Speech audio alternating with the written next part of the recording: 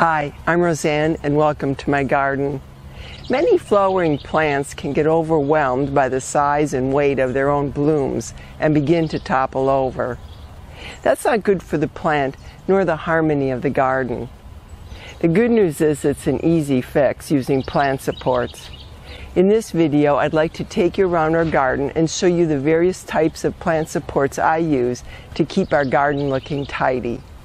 Along the way, I'll show you what's blooming this time of year.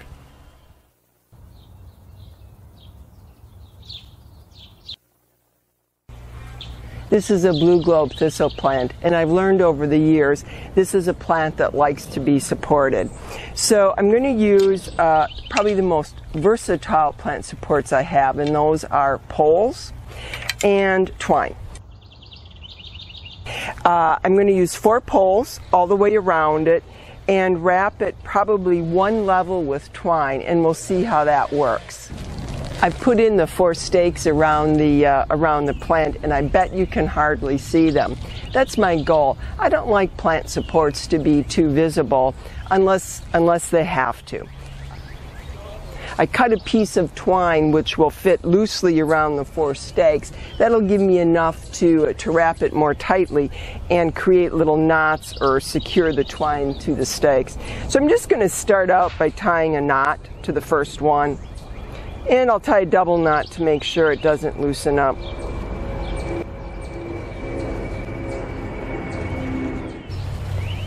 I'm going to use the twine around the stakes about midway high so you really don't notice the twine. So I'll wrap it. And on this second pole, I'm just going to do a tight wrap.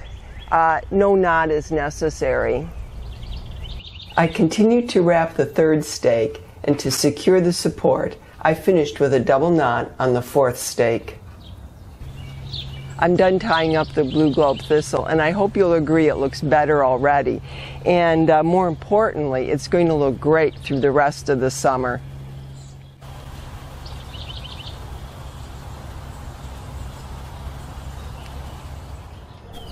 The next plant I'm going to support is our Matrona sedum. They're a favorite flower among pollinators in the fall garden, and their blooms are a soothing shade of pink, which blend well with the other fall flowers. In early summer, when they're about 8 to 10 inches high, I pinch the top third off to promote bushier growth. Even so, I find the sedum still looks better with some support to keep it from going flat in the middle. Here I'm using a section support that works well for plants with multiple stems.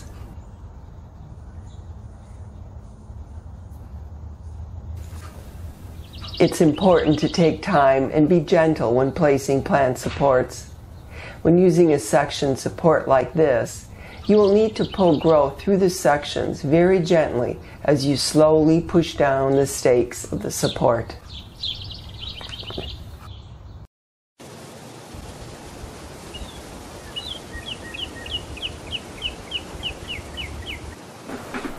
Another handy type of plant support I use are these interlocking L-shaped wires.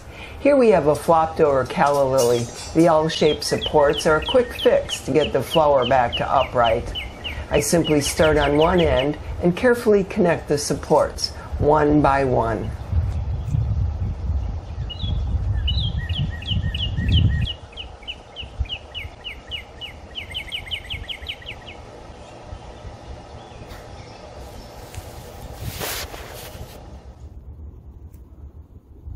Of course, a good substitute for these supports are 2 or 3 stakes connected with twine.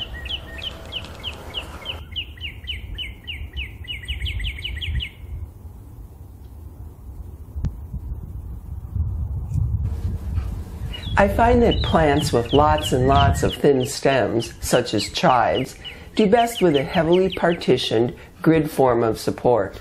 It supports all of the plant stems in a uniform manner. The trick with a grid form is that it really should be placed very early in the season so that the delicate stems naturally grow through the support.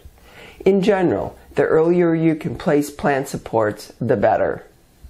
Although the chives are done blooming now, the weak stems would be totally flopped over by now and look unsightly for the rest of the summer. Admittedly, this plant support is a bit rusty and has seen better days. To keep our supports looking good for as long as possible, we always store them indoors for the winter. If they get rusty, which they will eventually, I simply give them a spray of green paint in the spring to get them looking good again.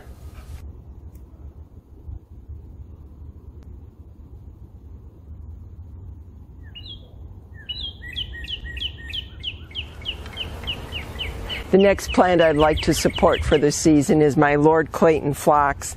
It grows about maybe another foot taller and produces beautiful red blooms. So now is the time to sort of corral it, get it going in the right direction. And for that I'm going to use a store-purchased ring. This came actually with 3 metal legs, but they were only about 2 feet tall, and it's way too short for this plant. So I took the legs off. It's good for other things, but for this plant I'm going to use my stakes, the ring, and I'm going to attach the ring to the stakes with my twine. So first let me put in the 3 stakes evenly spaced around the plant, and then I'll tie in the ring. Again, I'm making sure the pointy end is down, and I'm going to place the stakes so that there's not one right in the middle as you look at the bed. I want you know, basically a stake on each side of the plant and then one in the back. Again, and I'll start by pushing it in close to the bottom so I don't break the stake. It's a little tough to get tall stakes in exactly straight. Sometimes you need to pull it out, try it again, pull it out, try it again. With the 3 stakes in the ground, I'm now ready to tie the ring to the stakes. So with the ring on the outside of the poles, I'm going to take the twine under the ring. I'm going to twist it and then come around front and tie it absolutely as tight as I can. The pieces of twine I had were about a foot long.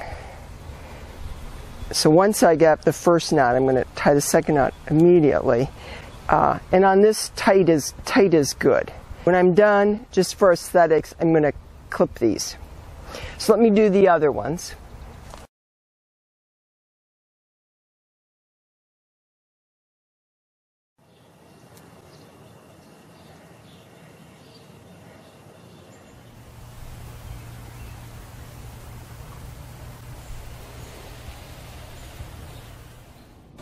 Delphinium are certainly the tall beauties of the garden, but they do need staking. And what's best is to stake them sort of in a bunch, not singly staked. I guess that would be my one piece of advice. Don't use a single pole tied to a single stem for delphinium, because one strong wind and they will just snap. Let the wind move them and let them move around within the confines of a support. Here I have a ring support, and I also have twine. The ring supports have a spring mechanism to affix them to the stakes. Now I love these, but unfortunately I cannot find them available for sale anymore, so I don't want to promote them too much. Because another great substitute is just creating triangles around your delphinium with twine. Or you could use, again, smaller rings, which you can get available at nursery centers, not with these springs, and use the twine method I demonstrated earlier to attach those to the poles.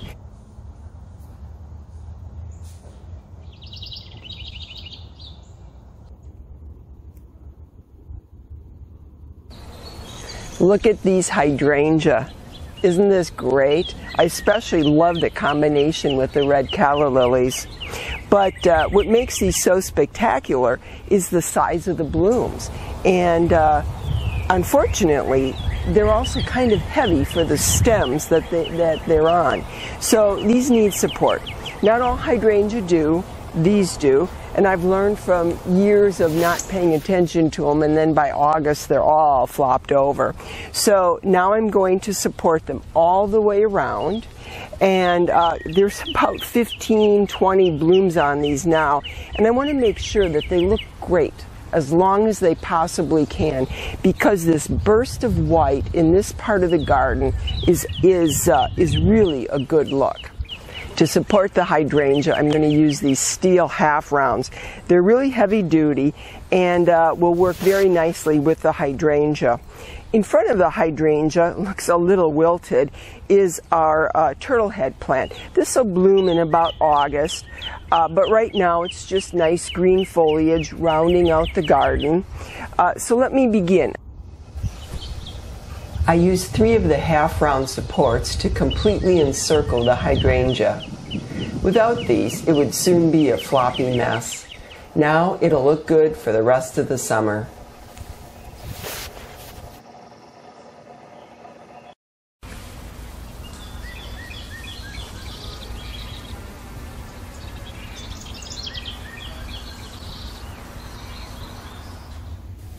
Siberian iris are one of my favorite early summer perennials.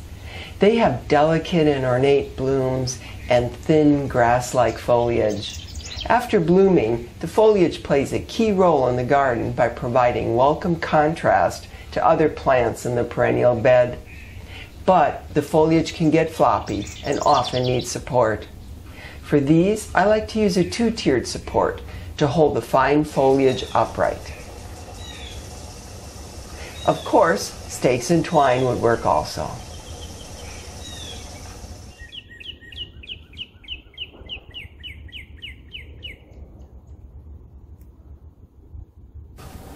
There are times when a single stake is just the right support. I find that my 4 o'clock flowers benefit from just that support, especially early in the season when they're just beginning to take off and their stems are beginning to thicken. Here's a video of my 4 o'clocks from last August. This bush-like display is only 3 plants. They're a great garden filler that I grow from seed every year. The best part is I harvest the seeds every fall, so they don't cost a thing. The blooms open and close in the morning and again later in the day, hence the name. When single staking my plants, I prefer to use green-coated wire. It gives me a very snug fit around the stake, and I can easily twist the wire to create a loop. I find that working with twine is just a bit more difficult, and the green wire goes faster. Plus, I often reuse the wire from season to season.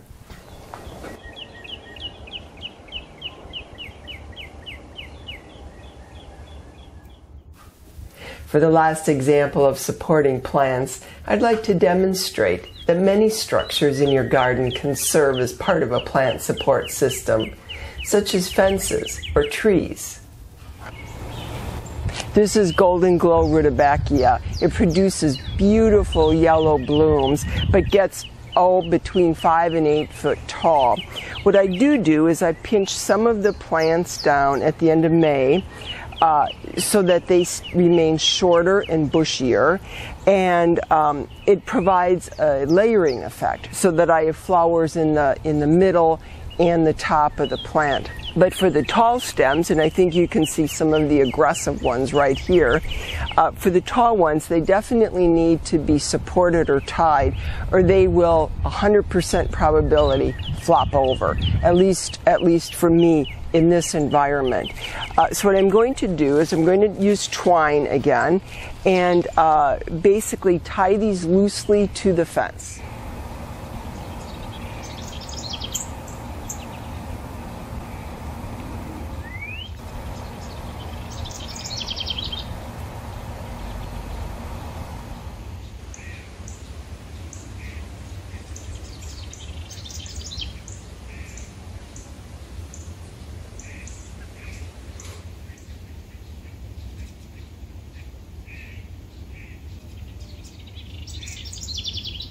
I hope you found this video enjoyable and learned some tips along the way. Thanks for watching.